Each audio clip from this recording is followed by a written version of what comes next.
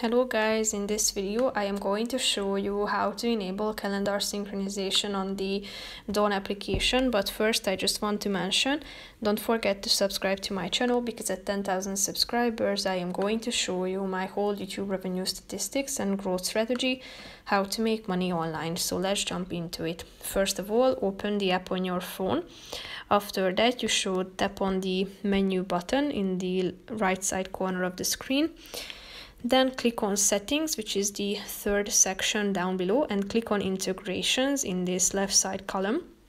Then tap on sync calendars, and here tap on enable calendar permissions. Then you will be directed to your phone settings, where you need to tap on this calendars button in the right side to enable the app to have access to your calendars. Then you go back to the application and repeat the steps that I have mentioned before. So go to sync calendars, and here you are going to find the default calendar. Tap on it if you want to synchronize it, or you have other ones such as birthdays, series suggestions, and so on. So that's pretty much it for this video, guys. See you in the next one. Bye bye.